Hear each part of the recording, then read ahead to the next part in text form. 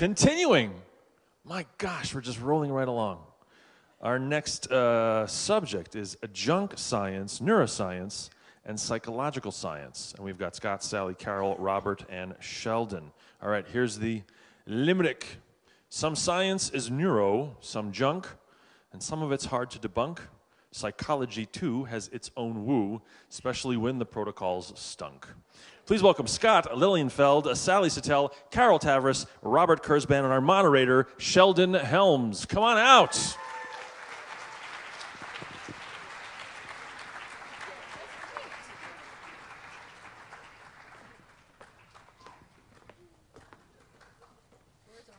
Fans already.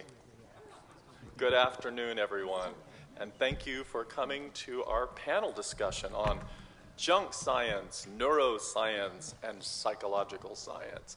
And I am certainly psyched to be up here before all of you. Hardy har. I am also particularly honored to have with us 4 panelists whom I admire. And I'd like to begin by introducing them to you, although I'm sure they need no introduction. Down at the end there, in the lovely blue, we have my close personal friend, Dr. Carol Tavris. Can we hear it for Carol?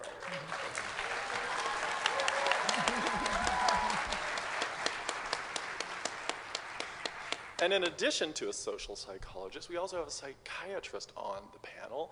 Her name is Sally Satel. Let's hear it for Sally.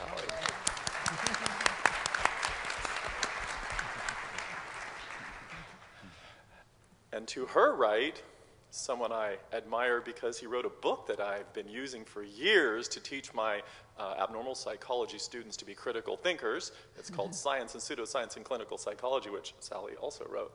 And his name is Dr. Scott Lillienfeld. Yay, Scott.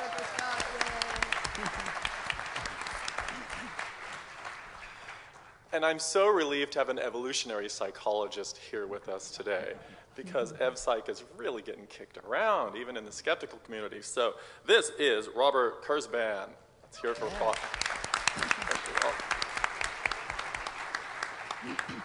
So let me just start out by stating the goals of our panel today.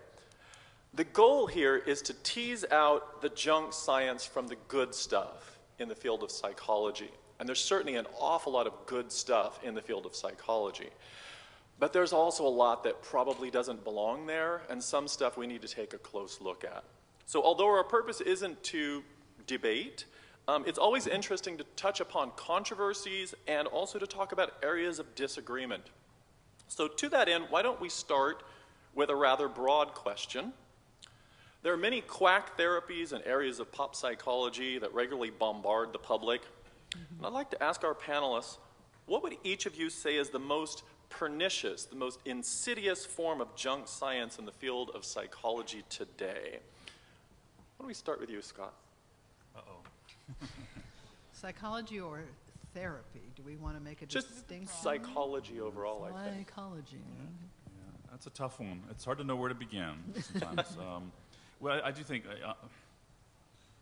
it's first important to emphasize, which I'm glad you did, which is that psychotherapy works, no matter how you cut it, whether you compare it with a weightless control condition or placebo condition. So that's the good news. There's a lot of great technology out there. Psychotherapy is often quite effective. It can help people with mood disorders, anxiety disorders, some forms of sexual dysfunction, bulimia nervosa, which is an eating disorder. So that's the good news. I think we often forget that because we often do focus so much on the bad stuff. On the other hand, there is some bad stuff out there, and just to toot my own horn, which I hate to do, but I did write I'll toot it for you. I'll just go for it, yeah. In 2007, I wrote a paper, which I would modify a bit today, but I think someone should probably revise it. But I wrote a paper arguing we need to focus a lot more on these very small subset of treatments that do harm. And here's an example of where you have to be careful, by the way, just as a small aside, in dealing with the media. At that time, Newsweek magazine, Sharon Begley wrote a piece covering this article and actually went over and over again where they're saying this is a small subset of treatments, but they get a lot of attention. Most of the psychotherapy works, most of the psychotherapy does really well, blah, blah. Make sure you emphasize that. And Newsweek had a big article saying, get shrunk at your own risk. So with almost an assumption, as soon as you walk into a therapist's office, you're in big trouble and so on.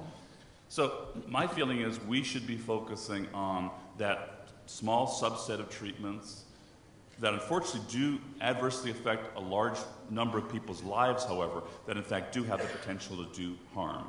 And there is increasing evidence, I would argue, from the psychotherapy literature that this old assumption that many of us held, I think I probably held as a grad student, which is that doing something is always better than doing nothing when it comes to psychological treatment, is not all that well supported. And when it comes to, many of you saw Beth Loftus's wonderful talk, I think when it comes, for example, to recovered memory techniques in psychotherapy, I think there's increasing evidence that those techniques can be quite damaging, have damaged people's lives, have damaged people's families. Facilitated communication for autism, which I can talk more about if people want, which, by the way, is writing an article on this right now, is making a big comeback in many quarters. Those of you who've heard of it and think it is dead or defunct, no, it is still around. In fact, it's coming back because I think we've been too complacent. Some treatments for adolescents with conduct problems, like Scared Straight programs, boot camp programs, for example, which are politically popular because they involve getting tough with adolescents, probably don't do very well and do harm. And I think quite tragically, crisis debriefing or critical incident stress debriefing, which is administered to people post-trauma, for example, in the wake of 9/11 or other traumatic events. Again, very well intentioned. There is increasing evidence that crisis debriefing, critical incident stress debriefing is ineffective and may actually be harmful in a number of cases. So, short answer is that good intentions are not enough. And we have to focus on well-intentioned therapists who are delivering treatments that can inadvertently do harm. I would add to this. I was on a panel with Scott recently, and I said the natural history of debunking junk psychology is first there's the bunk, then there's the debunk, and then there's the re-debunk. Because you think it's gone, and you can never quite drive a stake through the heart of some of these kinds of therapies that make fortunes for their promoters and so forth. I would add to this, although it's not, I guess, exactly in psychology, but it's in Sally's playpen of psychiatry and in the general world related to what the two of you said yesterday about neuroscience, and that is the medicalizing of psychological problems. And when you both talked yesterday about the problem of reductionism and looking at all problems such as addiction or anything else solely as a problem of brain dysfunction or brain disease, it blinds us to the need for and benefits of looking at that problem in a social and cultural way. What are the social and cultural and learning experiences that affect problems that people have and solutions that we might look to? My friends and colleagues in the field of sexology have watched slowly as their field has been taken over by medicine. And for those of us in social psychology, you know, most people don't have a sexual problem sitting by themselves on a sofa, you know. The problem starts when someone else walks into the room, suggesting that maybe it's a social or interactive problem that people have. You could shock yourself when you're sitting there by yourself. Right, exactly. So I think it might be interesting to talk about, well, the fact that, I mean, even some disorders that are biomedical in origin may have psychotherapeutic interventions that work best, right? So they're not exactly the same. Anyway, just wanted to raise that thought. Okay. Yeah, actually, I had my first notes was to the notion of chemical imbalance. Mm-hmm. It's almost sounds like alchemy these days. I've got a chemical imbalance. Well, clearly, if you have something what we consider medical, a psychiatric condition, sure you have a chemical imbalance, but that's absolutely has no information inherent in that at all. And again, it doesn't mean that the therapy needs to be biological in nature. But what my contribution here is what I think is pernicious in psychology, in psychiatry, I should say in clinical psychology, is what I would call the presumption of fragility, which is to say that when people experience such a traumatic event, that they're going to fall apart and they're going to need professional help. And some people do, they will be in the minority. there are certain kinds of traumatogenic conditions that are more pathology-inducing than others. For example, let's say rape has a higher incidence of post-traumatic stress disorder associated with it, natural disasters less so. That doesn't mean to say every woman needs to get professional help if she's been assaulted, but just from an epidemiologic standpoint, you are going to see higher rates of post-traumatic stress disorder, all things equal, depending on what the nature of the trauma is. But the general fact of humanity is that people are resilient. And I was especially struck by this after 9/11, where there was I used to live in New York, now I'm in DC, but the East Coast everyone was transfixed, but the closer you were to New York, the more obsessed. And it was the mental health crisis that wasn't. The psychiatric profession went mad. I mean, billions of dollars were allocated for therapy that was kind of frankly not needed. And what most people do need in these situations is structure and information. That's what everyone craves, and community. And some of the therapies that were funded were, as Scott described, not particularly effective, possibly even iatrogenic. And one has to wonder also about the power of expectation and suggestion. When people are told that that experts, expect this sort of response, that they are more likely to, that's where attribution biases come in, where anything that goes wrong then in their lives, because things do go wrong in people's lives, now gets attributed to that event, and it's not helpful for healing at all. And it's a classic example, as Carol said, of medicalizing a terrible human catastrophe, but that one that the average person and the average community can metabolize well. Exactly. Yeah. This is part of the general notion that for any problem of depression or anxiety or worry that you have, medication is the best approach, as opposed to the notion that anxiety and worry and sort of our normal reactions to the transitions and challenges and problems of life, and if you try to medicate them away, you never acquire the mastery of dealing with these problems. Which psychotherapy, by the way, is often beneficial in helping. Rob? Yeah, well, I'm going to, surprisingly enough, take a heterodox position here. So if you think about everything you've just heard from the panelists, you've heard about bad assumptions, you've heard about what conclusions the data do and don't support. These are all features of a normal, healthy science. Yes, we're going to be wrong a lot. I would take the position that in my area, which is the experimental side, not the clinical side, yeah, there's some stuff that's bad. There are cases of fraud. We have the replication crisis, but just think about that, the replication crisis, right? That's not something you hear about in the alien abduction literature. You can't replicate the Andromedians coming down and taking my body. The reason that you hear about this crisis is because it's a mature science. It's not a perfect science. Assumptions are wrong. Data are poorly supported, right? That's a signal of something that's going just fine. So I resist the assumption, the question that there's any junk science out there, pseudoscience, at least on the experimental side. We have our difficulties, or at least there are difficulties. And a lot of those things, however, have to do with the way we're doing science. Sample sizes that are small, statistics which are potentially insufficient. Again, occasionally you have cases of fraud. But these are not symptoms of pseudoscience. These are not symptoms of junk science. This is symptoms of what happens when people have self-correcting epistemological perspectives. And I'm usually the last person to defend psychology, but the kinds of things that are going wrong in psychology are not the kinds of things that communities like this really should be worrying about. Yeah, my take's a little different. I think that, I have some sympathy for what you're saying in terms of the laboratory. I think my difference of opinion with you, Rob, is that I would argue a lot of these techniques that we've talked about arose in the absence of any prior scientific investigation. So crisis debriefing, for example, is a good example of a technique that became popular not because it was ever tested in the laboratory, but because it seemed right. It seemed intuitively to be correct.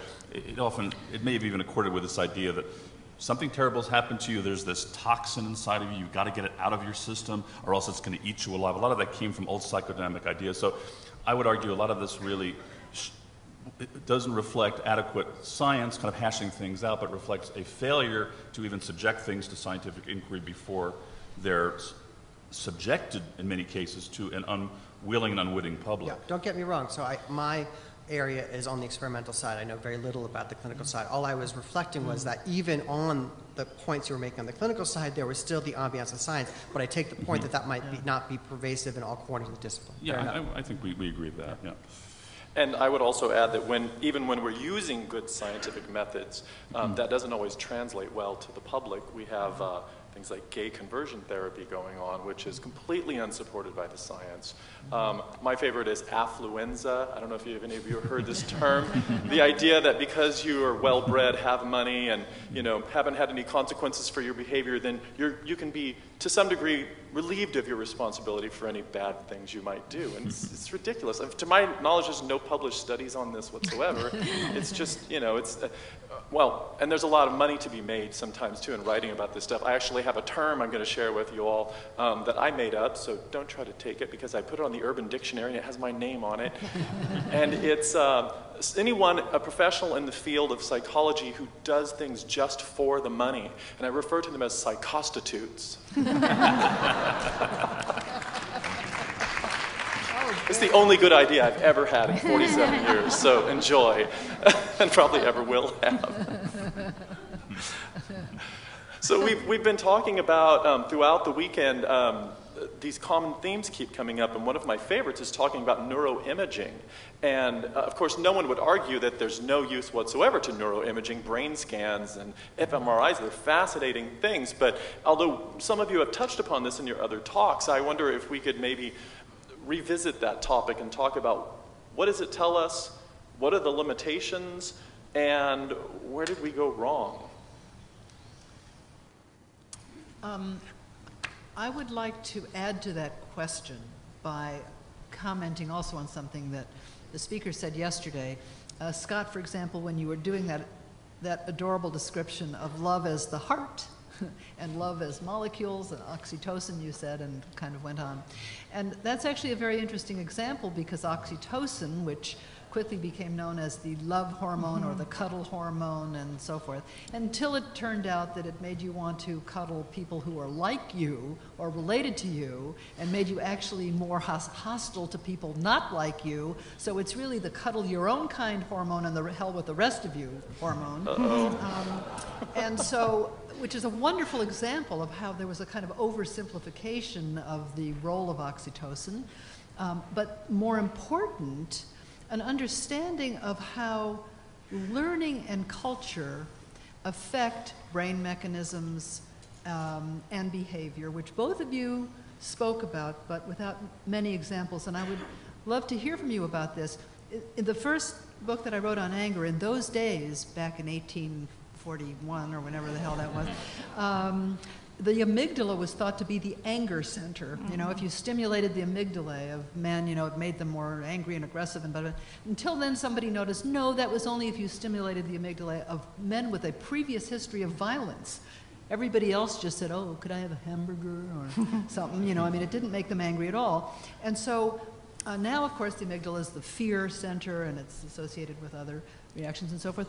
But yet again, as we're learning, it's your social history, the way culture affects the brain and areas of the brain, and how people perceive the world in the most fundamental biological ways. So would the panel care to talk a little about the missing role of culture in neuroimaging? Yeah, it's a great idea.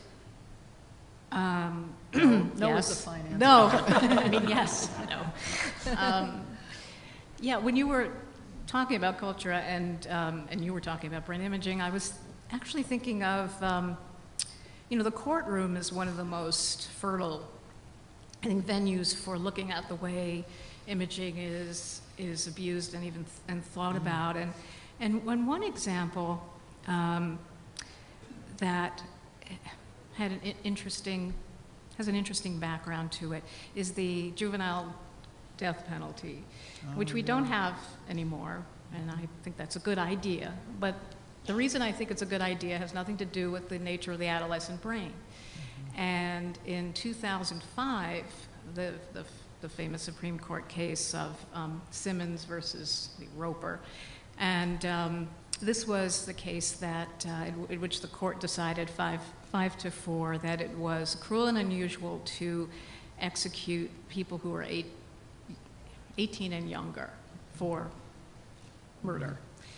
And the specific young man who was the stimulus for this case was a guy named, I forgot his first name, but anyway, his last name was Simmons. And he had grown up in an abusive, sadly abusive household, frankly not outside the realm, was locked in a closet for the first 13 years of his life, but his father was quite brutish, and it sounded like it was a less than happy childhood. But so he was in high school, and he and a friend who was 15 at the time, he was 17. This was Missouri, where it was still, you could still execute minors. And so he was 17 at the time, and his co-conspirator was like 15. And he even reassured his conspirator as he planned to commit this crime that, don't worry, we're underage, so we couldn't face the death penalty anyway. Wrong on that. But basically they intended to, so they robbed, their initial goal was to rob someone, but they ended up murdering the woman. And they murdered her in a way, they kidnapped her and drove her to a nearby state park, and then had her climb on it with them. They all went up on a train trellis, and then they bound her hands and blindfolded her and threw her into the water. And so, you think of, if you're robbing a house and someone discovers you can imagine the panic that ensues and the gun goes off and this sort of thing. But not only was this sort of a thoughtful sort of execution, I suppose, they had talked about it before. If we got caught, this is what I would do. I would take this person and drive them to this state park, and so he got the death penalty in Missouri. And through various appeals, it ended up in the Supreme Court, where the question was, is this a violation of the Eighth Amendment?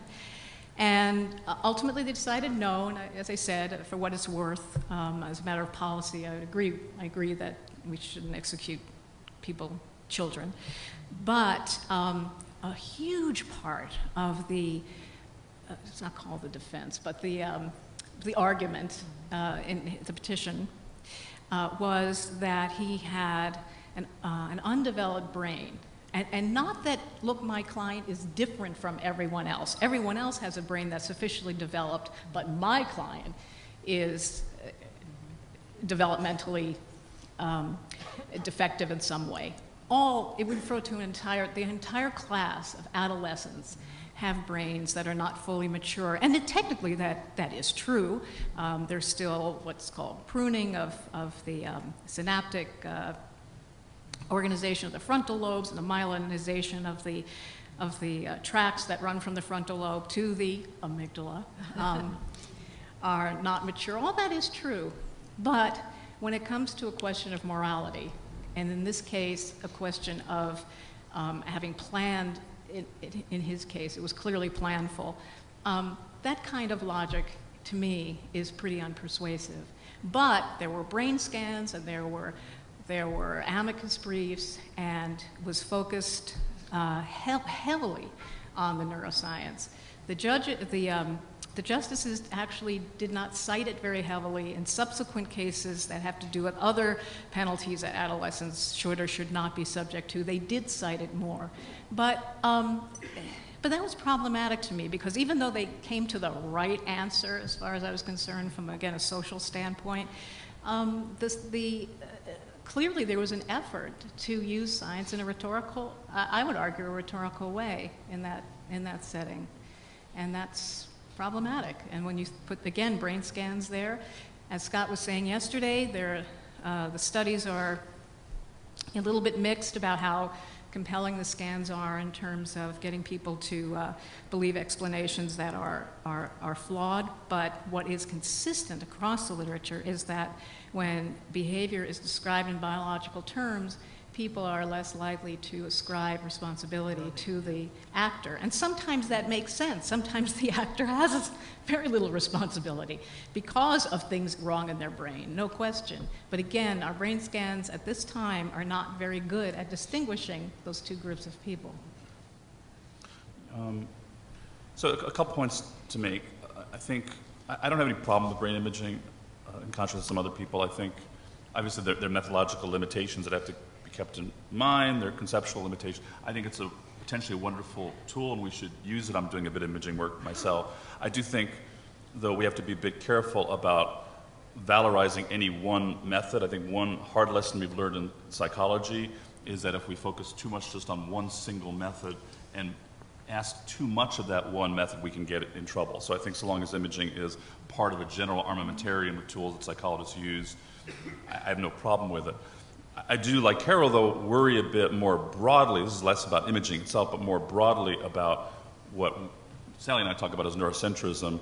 And again, I think there's a bit of a pushback here that's healthy, which is focusing too much on a purely biological level of explanation. Look, when I was in grad school, I saw the opposite problem. I saw a lot of resistance in the 1980s when I was in grad school to any biological explanations of psychopathology. Certainly anything genetic. Anything genetic was considered heretical. So in some ways, what we're seeing now maybe is a healthy swing of the pendulum in the other direction. I'm delighted we're looking at biological influences on psychopathology because there are clearly genetic contributions to almost every mental illness that's been studied.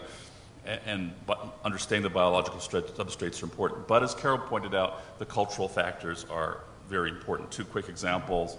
Sally knows this literature real well, and we talk about it in our book. Heroin addiction is a classic example. So in our book, we talk a bit about this. During the Vietnam War, there was a, is it safe to say, epidemic, a virtual epidemic of heroin addiction among U.S. soldiers in Southeast Asia. There were confident predictions that when these soldiers came back to the U.S., there would be a similar epidemic here in the U.S. It never happened. And a lot of people were shocked to see that most of the vast majority of the soldiers just went right off heroin as soon as they got here. Some of that is cultural, some of that is what we call class conditioning. Some of the stimulus cues were broken as soon as they got here. But it highlights the important role of the situation and perhaps the important role of culture in shaping addiction. Second, there's been a lot of interest in psychology in the extent to which we, and I'm mea culpa, I'm guilty of this too, we have focused too much on the proverbial college sophomore. I mean, 80% of papers in personality social psychology focus on college sophomores, and they may be representative in some ways, but they may be markedly unrepresentative in other ways. And Joe Heinrich and others have argued that a lot of Western societies are actually weird. They actually have an acronym called weird cultures. Yeah. I always forget, what is it? Western, educated, intelligent, rich, democratic. I think I thought white was in there. White, okay. Well, I don't know. I think their conclusions are a bit overdrawn. On the other hand, I think that they raise some important questions, which is it's really important for us to examine the generalizability of our findings across cultures. And in some domains, I think we're finding that the generalizability is actually better than we thought. But in other domains, in, say, visual perception, which is actually one I would not have expected, like in the domain of visual illusions, for example, there's clear evidence that there are substantial cultural differences in the extent to which people perceive illusions. And I think that actually has some relevance to evolutionary psychology, too. It may tell us a bit about the boundary conditions under which some of these evolutionary models hold. I'm personally optimistic they're going to hold more than Heinrich and others think, but I might be wrong. It's a good segue into the upside guy. Well, we can talk about that, but I thought I'd answer a question briefly, which is again reject the hypothetical. I'm not convinced that neuroscience has gone wrong. There is plenty of neuroscience, which I think is going to turn out to be wrong, where there were errors made methodologically, statistically, and anyone can always make a claim about a shift in focus. This has been overemphasized, has been underemphasized. This is, in my view, a coward's critique. This is always true because there's no objective facts to the matter, and there's always a certain amount of attention that can be had. Don't get me wrong. I find myself in the funny position of defending psychology, which I rarely do, and defending neuroscience, which in my department I'm usually the guy who's usually whining about it. But these guys, they haven't gone wrong exactly. They've made mistakes, but that's what science does, right? We make mistakes. We realize that there's been some problem with a method. There's been some problem with an inference. There's some problem with maybe an emphasis. But I resist. So far, I have not been persuaded that at least the kind of neuroscience that I'm familiar with, that is the primary scientific literature, has anything like a crisis. It might be used wrong. That's true of it's always been true. Bad ideas are used wrong, true ideas are used wrong. They get used wrong in the course, they get used in arguments, in conferences. So I resist the notion that neuroimaging has gone wrong. I think any new technique needs some growing room. And the nature of science is to be self-corrective, and the reason it's self-corrective is because mistakes were made, to borrow a phrase. Another not perfect by me, segue. of course. By whom? So Not that's you. why- Okay. You guys are chomping the bit, so you No, guys go no, for it. no, no. I want to add one major thing. I completely agree, but I would add one huge major elephant that's in the room, and it's follow the money. The money for funding of research in this country is all going to biology, genetics, the brain, medication, and industry funding of research. Industry funding of research.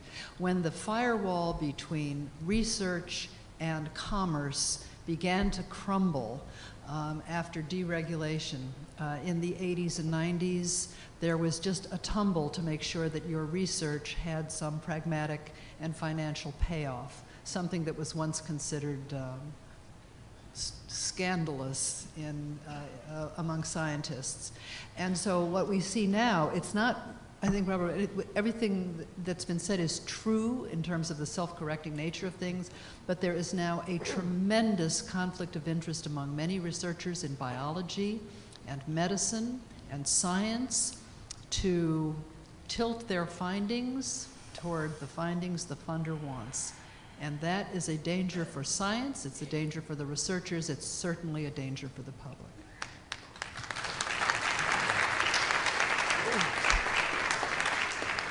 Well, my next question, I don't think Rob will resist in any way. It has to do with evolutionary psychology, an area that gets a lot more criticism than some of you might be aware within the field of psychology itself. I mean, it's sometimes dismissed as a nascent science.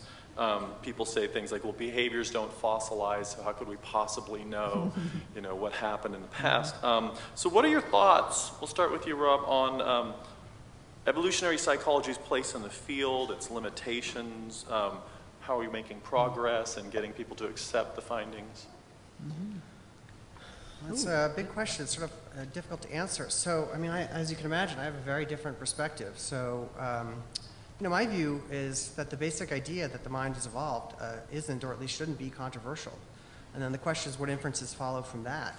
And at that point, we're just in the details. So in many ways, using an evolutionary approach to understanding human behavior is just using the tools that we get from evolutionary biology and from people like Joe Henrich and anthropology and so on to make better inferences about human nature. So I'm always baffled by the resistance. Particularly, again, I find it particularly baffling in communities like this one, which in every other context would be very excited about the introduction of evolution into the study of science. But then once you get above the neck, there's this kind of gut reaction like, no, creationism up here, Darwin down here. I find this mystifying, and I feel quite justified in making that claim. I mean, the one panel that I saw at a skeptics conference with P.Z. Myers, and I think it was Amanda Marcotte, I mean, again, the criticisms that we get are just completely ignorant of the basic principles of the field, and certainly the details of the research.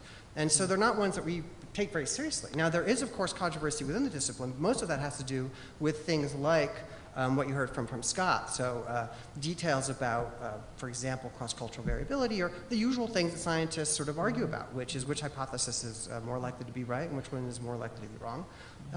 So I guess I would say I don't, to my way of thinking, the issue with evolutionary psychology has nothing to do with the kinds of issues, again, that these sorts of communities ought to be engaging with. As the editor of the main journal for the main society on the planet, I can tell you that the kinds of science that's being done is not only equally good as the other people are studying human behavior, but oftentimes is much better, including we don't study the undergraduates in major Western institutions. Our samples come from the Hadza in Africa. They come from the Fiji. So we are going out into the field, and we're gathering a bigger picture of human nature. And so again, we find it puzzling puzzling that this is a kind of critique that's, that adheres to us, because we feel as if this is something that we, in fact, are doing quite a bit better than our friends over in personality and social psychology. So my view is, if you look around the country, you see more classes in evolutionary psychology, you see more textbooks in evolutionary psychology. The impact factor of my journal is higher than any in social psychology, with the exception of one journal that's been around for 85 years. And that's not a coincidence. It's because our science is accretive. We're building knowledge that other people are using, and is building the knowledge of our understanding of human social behavior in a way that in many ways surpasses those of our colleagues. So I make no apology for my discipline. And in fact, again, I would say the same thing about my discipline as I would say about neuroscience, which is that the issue here is not pseudoscience. The issue here is that all scientists are going to make mistakes, and that the field is self-corrective, and as long as we use the tools, the epistemological tools of the Enlightenment and the best practice in terms of scientific methodology, the kinds of things you should be worrying about are not the kinds of things that I think communities like this typically are engaged in. I want to play off a word that you used, or a phrase that you used, which is, we went into the field. And that is so important. And unfortunately, one of the, and now I'm off the evolutionary thing, because I think, did either of us want to pursue that? Okay, then you go, and then we'll. Yeah, no, I'm torn with what Rob says. I think that I mostly agree with what you say, and I'm actually a strong defender of evolutionary psychology. I think it has a lot of potential, and I like you, I vehemently reject the idea that natural selection stops at the neck. I think the only caveat I would make to that is, I do think, and I do see this as part of normal science and the healthy debates, but I do think that sometimes, and you may have a disagreement here, I do think sometimes evolutionary psychologists have been a little too, some of them have been a little too cavalier with some difficult questions, like the basic question of what an adaptation is. I mean, George Williams famously outlined some criteria for what an adaptation is in biology. I think it's hard, and thoughtful evolutionary psychologists, I think, grapple with that question. I think, again, that's really healthy. But I think it's difficult to ascertain a priori what actually counts as a biological adaptation, what was directly selected. Is human jealousy, for example, or is the ability to detect deception, are those things directly selected, or are they indirect byproducts of other factors? Is religion, for example, a direct adaptation? I'm open to it. Or maybe is it more of a byproduct of the fact that our frontal lobes evolved to the point where we can now understand the future, understand we're going to die, and we're scared shitless, we're all going to die, and need to have some understanding of some higher power. I don't know the answer. So again, I think those are healthy debates. I think all I would say is I think it's important to bear in mind that we're not always sure what an adaptation is. But again, I think evolutionary psychology is making some important inroads in those areas. I just think the question of what is specific versus domain general is a tough problem, and having had debates, friendly debates with evolutionary psychologists over the years, I've seen some of them, I feel, not always as attuned to that problem as they might be. Show me the data.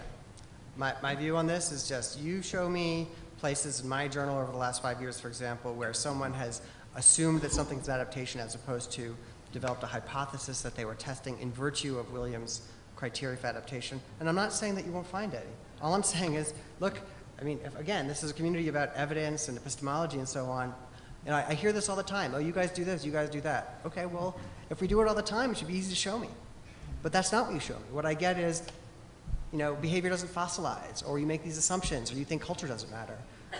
I mean, all I ask is that these discussions be had in the kind of scientific framework, where if you're going to make a claim, you show me evidence. But you're not denying what I'm saying, though, that there are cases where evolutionary psychologists go beyond the data to make strong claims. Sure, there's evidence that every field has people who go beyond the data, and part of it has to do with the incentives, I think, that we were talking about earlier. So, fair enough. We agree.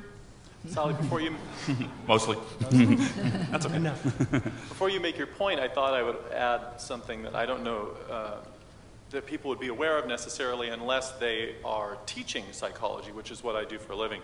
I won't say the name, but there is a top-selling Psych 101 textbook author with whom I've been in communication for years, trying to encourage inclusion of certain things and fine-tuning and maybe taking out Zimbardo and things like that. And,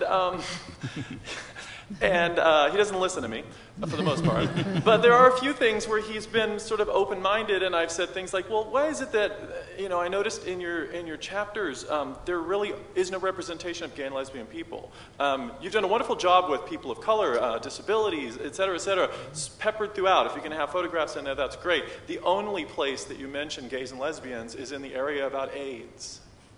And I thought, that needs to be fixed. And we're in, what is this, the 21st century now? And so his response to me was, well, I'll take that under advisement. It may be of interest to you, however, that when I added the evolutionary psychology chapter, I lost the South. Oh. What? Meaning that they no longer buy his textbooks there. Interestingly, the latest edition came out, I just received it, and evolutionary psychology is not in there anymore. Well, real quick note, I'm an intro textbook author. Luckily, I'm not the same one you correspond. No, that was not him. Yeah, and we have probably a bit more coverage of evolutionary psychology than other books, and we have actually been asked by some reviewers to take it out or minimize it because the evolutionary element might alienate some readers. Luckily, our publisher has been supportive of us, so we have not had to do that. That's a dangerous filter. You've never had that? Never had We've that. had it a few times, yeah. Really? Yeah. So it's not always about, show me the evidence, what do the data say? That's great within the field, but when it comes to communicating the information to the public, we have those kinds of filters, and I just want to make that point. Sally, you wanted to make. Well, I don't think I'm getting off the theme here too much, although I'm not going to pursue the evolutionary dimension anymore. But in terms of, because we didn't define junk science as much, and none of us have really talked about junk science in the classic sense of snake oil and that sort of thing, but we are talking a lot about incomplete science in a sense. Mm-hmm. And so in that capacity, I wanted to make two observations. And one is a frustration of mine that it's hard to bridge. It does have to do with the addiction area, which is, actually, I would suspect that there's no other field in all of psychology, mental health, where the ratio of people who actually do the research versus doing the clinical work about approach is infinity.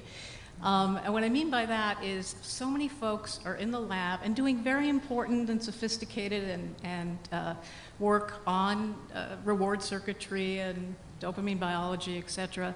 One day, hopefully, it will have some translational significance. Right now, when I say translation, I mean into clinical work.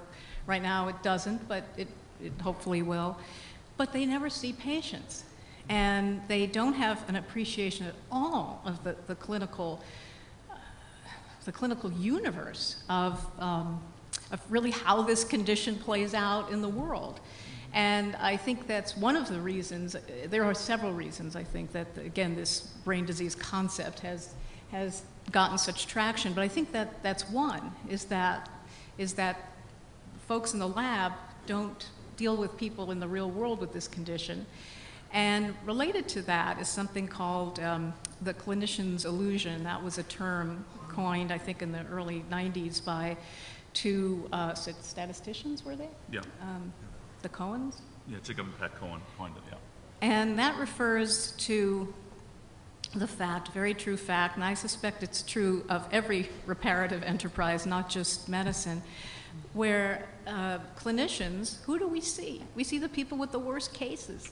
That's why when 9/11 happened, so many of the experts in PTSD expected there to be such psychological fallout, because the people they see are that small minority of folks who either had pre-existing psychiatric conditions and were overwhelmed because they were especially vulnerable to this sort of incident, but had some sort of complicating factor. But that's who they see. And who do you see if you work in an emergency room?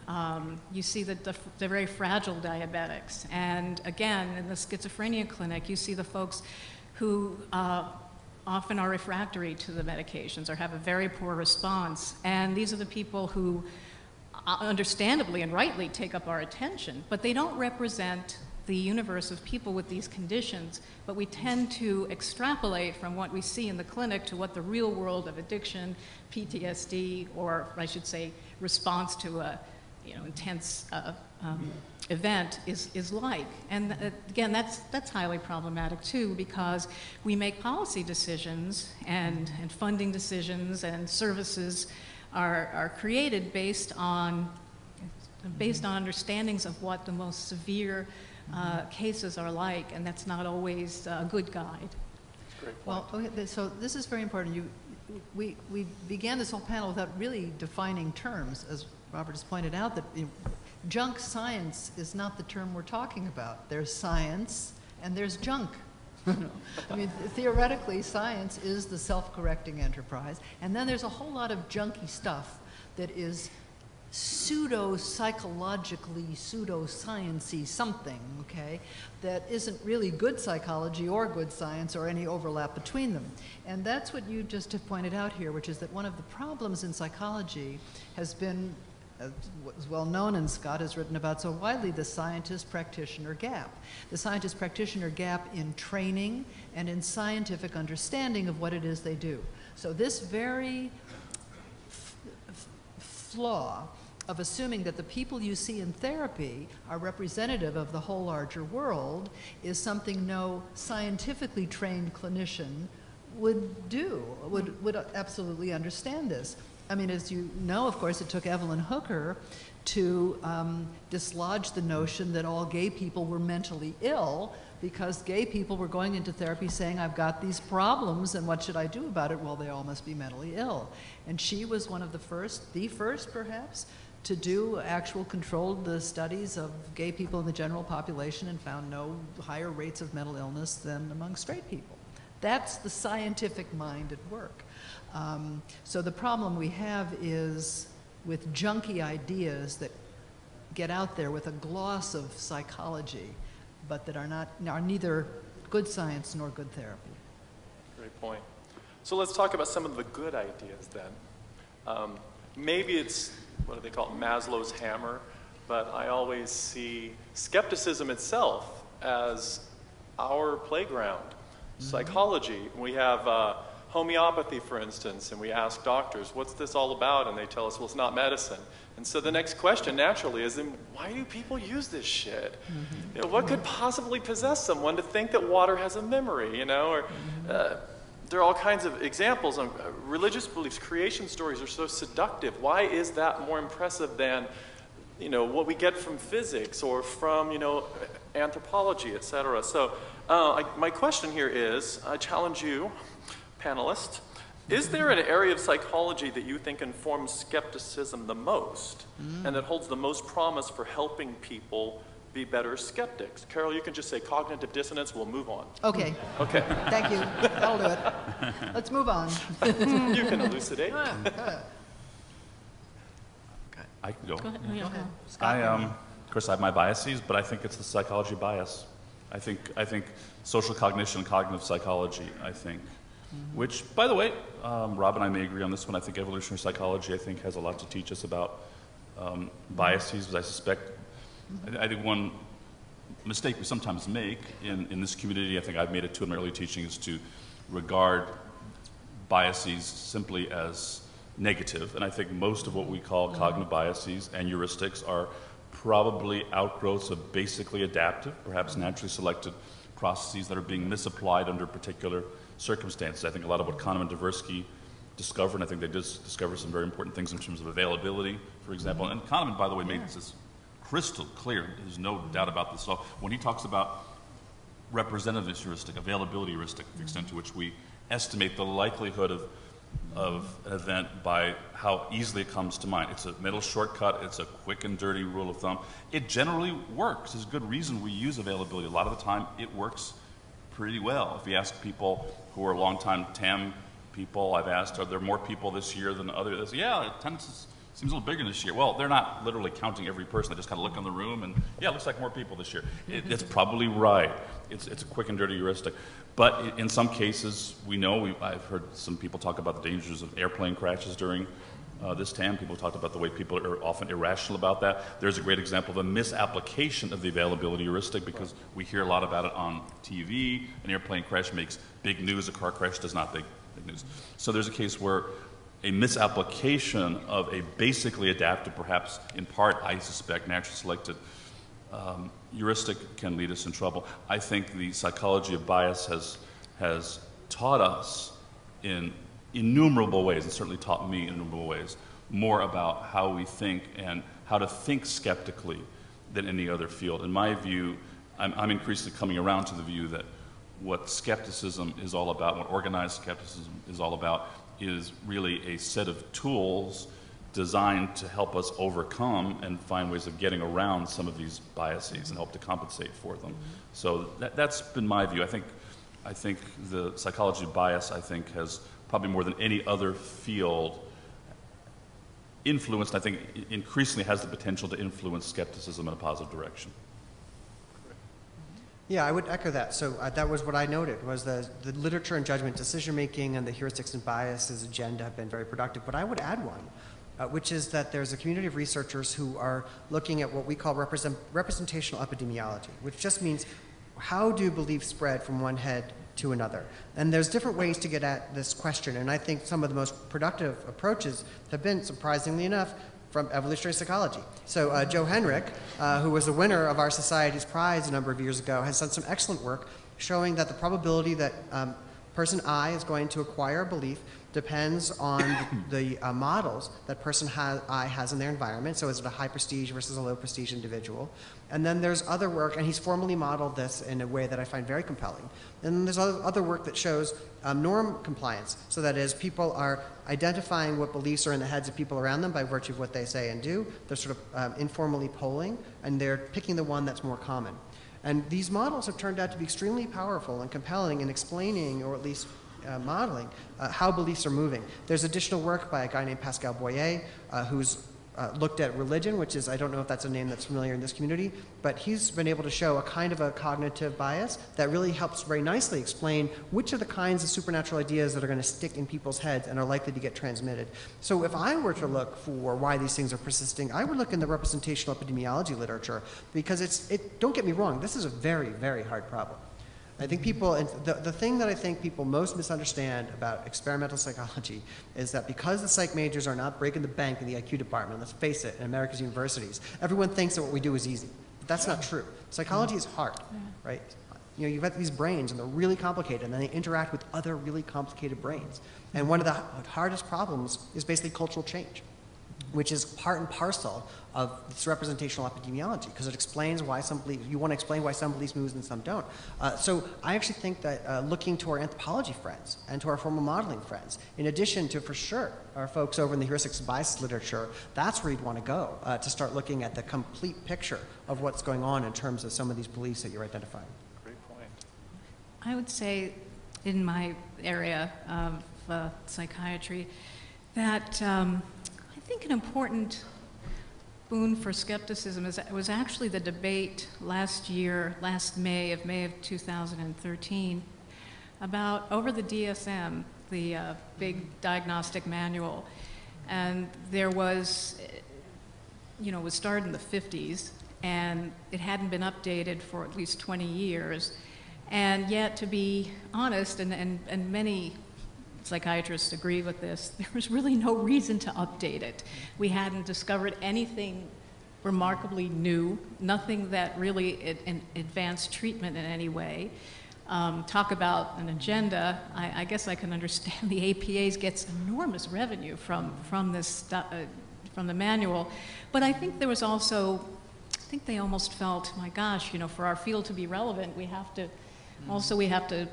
show that we have a new document, we have a new manual to show for it. But apart from that, apart from the politics of why there was a new manual, it got, I think, a pretty healthy debate going about the fact that there's just so much we don't understand about psychiatric illnesses and the brain. Everyone's very humble about it. Everyone's working their tails off in laboratories. But the DSM was, after the first two editions, which were Freudian-based, became what's called an atheoretical,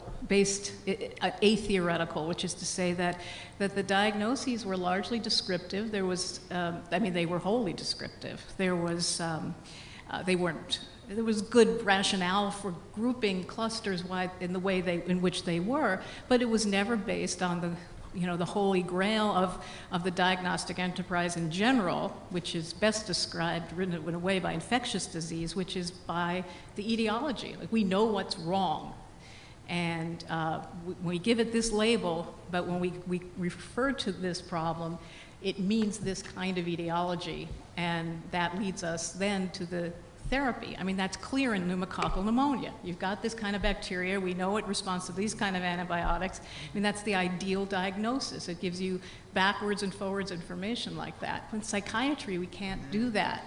And it became, I think the debates were just at a higher level, and one where people were conceding, we don't know. The genetics are incredibly complicated. I actually think that's where the money is, with the more severe illnesses, schizophrenia, bipolar, et cetera. But anyway, to me, that's not skepticism in terms of thought processes, and I know that's what you two have been talking about, and Carol, but a different kind of skepticism that, we shouldn't be so, that these diagnoses are placeholders, they're provisional, they give us some information, but they're not the last word by any means. Let's have a panel next year on the DSM. Excellent. We could have a few things to say. Carol, I teased you about cognitive dissonance. Did you want to make a comment? Well, no, because I completely echo what's been said here in terms of what does psychology have to offer. Suffering as I do from 306.25, mild cognitive aging decline. I can't quite remember the question. What's been good for It's got a code. It must But be I real. think it was, what does psychology have to contribute to skepticism? Was Yes. that the question? Okay, yeah. Well, I think absolutely, by identifying why people don't think skeptically, don't think critically, why science is so difficult, precisely because the brain is not really designed to want to have its beliefs disconfirmed in the ways that Robert talked about too yesterday. I mean, by understanding how we think, why we don't think better, why we don't think more clearly, by identifying these beneficial biases. Cognitive dissonance, after all, is what lets us sleep at night after we've made a decision, except for people who buy a car and then know, you see, you can't resolve that dissonance, can you? And you're up for days. I bought the wrong car. Now you understand why being able to reduce dissonance is beneficial. But those are the points.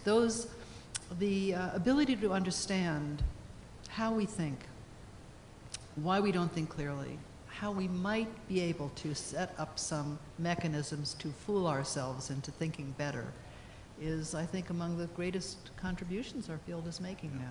I think I'm going to add real quickly, not to monopolize, but I think I think that may be missing from some of the discussions here at TAM and some others is sort of the developmental aspect, and I think in fairness that's partly because it's our fault as psychologists. I don't think we've done a very good job with that. So I think that we don't really have a good handle on, in terms of teaching skepticism, when we can start and how to frame skeptical thinking at different ages. So can we start in kindergarten, as one recent study on teaching natural selection seemed to suggest? Maybe.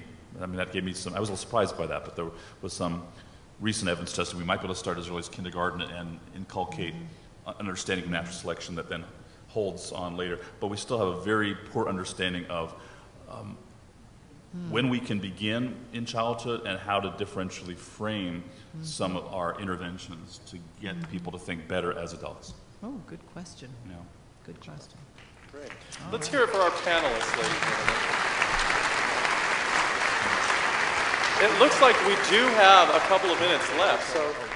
No, okay, we're going to have to wrap it up. I'm sorry, I tried. I've given many public science talks. This is the first time I've ever moderated a panel, so if anything went wrong, keep two things in mind. It's not their fault, and my hair looked great. So thank you for your kind attention.